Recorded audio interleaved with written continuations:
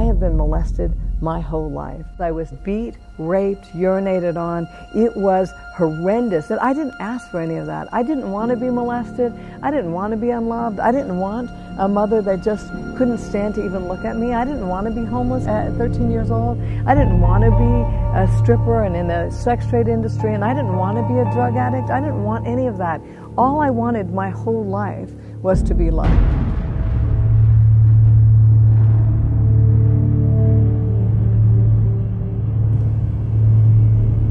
Sometimes only God can heal. And Cheri is a perfect example of this. There's no other medical explanation. And when I got on the streets, you are immediately surrounded by people that use kids. Do you know what I mean? You are surrounded by people that will funnel kids into the sex trade industry, will funnel kids into moving drugs around or whatever. And I was no different. As soon as I got out there, I was literally picked up and educated.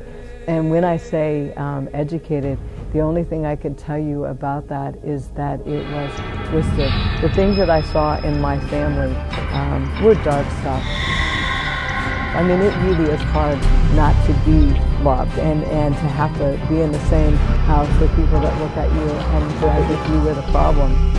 But when you're on the street, what I learned is that you are just used. Now, it's called a set. You got to do a set. I'm not asking you about this. Get in there. Get in there and do it. I told you. Rarely are the individuals able to cope and actually survive the trauma of these events. No doctor, human doctor, could have changed her chemistry that had been damaged from all the abuse we've seen. It took the ultimate physician, and God can heal cases where no one else can. You think I'm asking you? No, I'm telling you right now. I'm telling you, don't you ever talk back to me. You know, my mom tried to self-abort 6 times with me. She has told me my whole life that I ruined her life and that, you know, I knew that she hated me. And was I crazy? Was it absolutely crazy for me to think that I could stop all that, that I could actually just change my life? What if it's true? What if God actually has a plan for my life? What if He actually can change all of this garbage, all of the stuff that I saw? What if it's true? And I remember getting hope for the first time.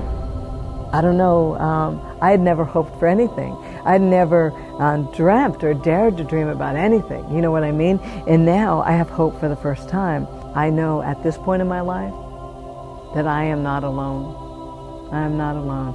And God has a plan for me, future and a plan, not to hurt me, but to give me life.